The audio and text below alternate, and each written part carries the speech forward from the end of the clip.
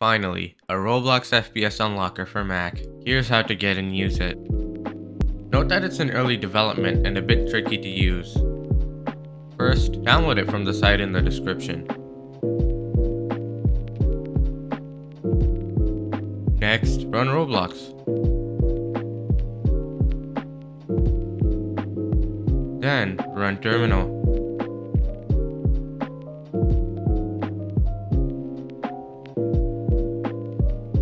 Now, type this command, drag the FPS unlocker into terminal and enter.